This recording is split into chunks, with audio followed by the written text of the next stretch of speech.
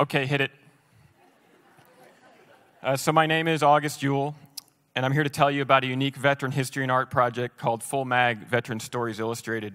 At Full Mag, we interview military veterans and present their stories in their words in a series of publications that are part graphic novel and part military history magazine. We've interviewed dozens of veterans from World War II to the modern era. So far, we presented first-person accounts of events such as Doolittle Raid, the Battle of Okinawa, Operation Market Garden, liberation of the Philippines, on up to Afghanistan and Iraq, and everything in between. And we have many more interviews in the hopper for future volumes. Storytellers' words are brought to life by graphic artists using a variety of styles, from serial adventures and sequential art to the neon modern graphic novel. We use both pedigreed industry pros and emerging talent, and in fact, several of the artists on the team of freelancers are veterans themselves. But this is not a pure graphic novel. We also present articles and essays by veteran authors and military historians that tie directly to the first-person stories. For example, here, before we jump into 2 illustrated stories from Operation Market Garden, we provide the readers with an overview of that operation written by paratrooper and author Mike McLeod, who's from Gallatin Gateway area. Although these stories certainly involve war, these are not war stories. These are the personal accounts of men and women, young and old, sharing their intimate stories with readers, and that takes guts and a leap of faith. In fact, many of these events took place decades ago, but may be things that the veteran thinks about every single day. What is it like to be told you're going to do the drop into Japan, that you most likely will be killed or injured? And not only that, but you're handed an invasion map to drive the point home. What is it like to then learn that you don't have to do that? As a historian, I love this project because I know we're adding to the historic record. As an art fan, I just love this project. The art allows readers to immerse themselves into the unknown and associate with the unknown. This cover painting shows our storyteller and his crewmates walking into their B-26 for yet another mission out of North Africa, a mission from which they may not return, as has been the case with many of their friends. And I like to look at those faces. The first veteran I ever interviewed was David Thatcher, one of the last Doolittle Raiders. As a former airman myself, these men exist in the pantheon, so I felt a little bit like when Chris Farley would interview Paul McCartney on Saturday Night Live. But I didn't really have any reason to be nervous at all because he and his wife Dawn were actually very welcoming. And in fact, since the dawn of mankind, cultures have honored their warriors in art. I'm talking about cave paintings, poetry, music, film, and so forth. And I've seen the artists put more into this project than they would a typical gig because they know they are telling a person's story.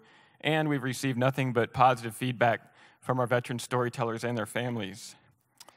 I never imagined being told I had a brain injury could be good news, but it was. It explained the missing pieces of my puzzle. That's a quote from our first female veteran storyteller as she recounts her journey from high school to the turret of a Humvee in Iraq, and ultimately her years-long recovery from exposure to an IED. And here's the man who has everything. Leonard and his wife ended up with several stores in Pensacola as the fashionable clothing destination for teens and young women.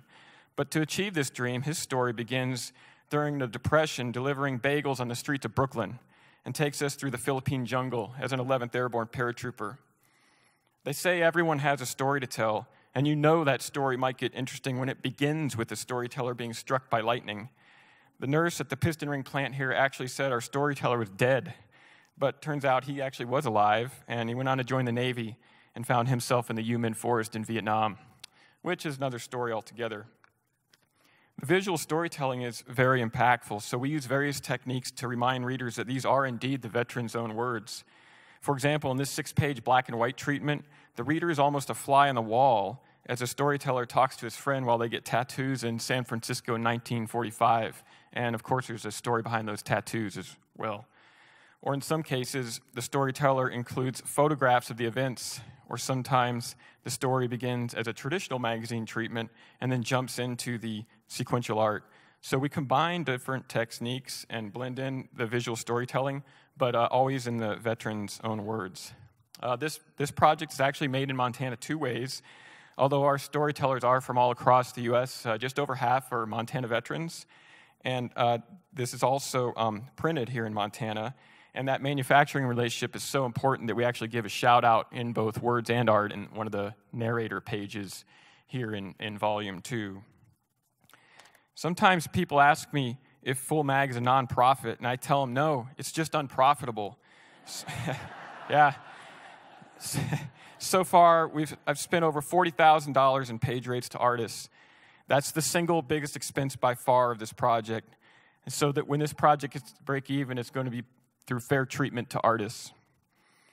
This is not just a collection of stories. It's a cohesive artistic journey from cover to cover. And in a similar fashion to perhaps, say, like a Surfer magazine or Vogue magazine, where the awesome ads of our sponsors add to the overall flow and experience. And of course, without our corporate nonprofit sponsors, this project simply does not exist. When a veteran shares his or her story, I feel the burden to do the best job possible, which involves the interviews and transcribing and the research, to the artists, pencils and inks and colors and lettering, to the writers, articles, and lots and lots and lots of proofreading. The thousands of hours involved means that at best we can publish 1 volume per year. All of this is done by a team of veterans, artists, historians, authors, sponsors, and supporters. But none of it would be possible without the veterans who share their stories. And more importantly, none of this would be possible without those who step forward to guarantee our freedom of expression. And that allows us all to express ourselves in the arts. So I've learned a lot from the first volume to the second and gotten very positive feedback from the veteran storytellers and their families. And since we already have a lot more stories in the hopper for future volumes, I hope to keep this thing going. So if you're interested in some amazing stories or being a sponsor, please visit our website to pick up some copies or reach out to me directly. And thank you for your time this evening.